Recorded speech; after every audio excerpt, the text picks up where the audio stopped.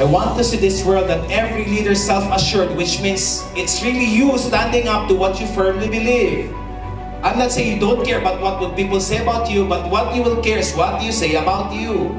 That's very important. More than that, it's ethical, doing what is right. But more than that, coming from abundance. That there's so much. Ask me why. I don't believe in competition. I believe in collaboration. Because this is what I show. When I give to you, Mike, I'm actually giving to me. Ask me why. Repeat after me. You cannot outgive the universe. The self-image is about, number 1, capability. Kaya ko kung gusto ko. Number 2, it's personal responsibility. I cannot blame anyone except myself. And last but not the least, excellence. Excellence, excellence. Why am I doing this? I want us Filipinos to see that we are such a great race. How great we are. Worldwide, we're the best. But we don't see it individually.